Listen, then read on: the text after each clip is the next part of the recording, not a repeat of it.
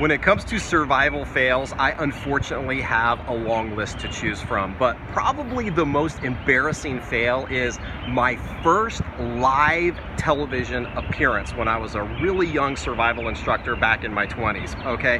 I was super cocky, of course I knew everything, and it was a big deal because it was the largest station in the region where I was from.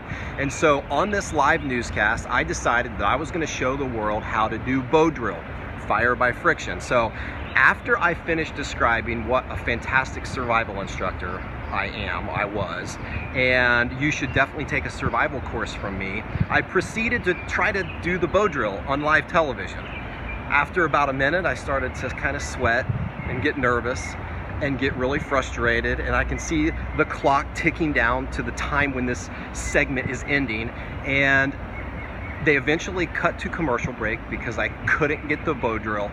It was the most humiliating and demoralizing survival fail I've ever experienced. I left there completely defeated, but it made me decide to focus down on fire and make it my strongest survival skill, and it's probably the skill I'm most proud of today.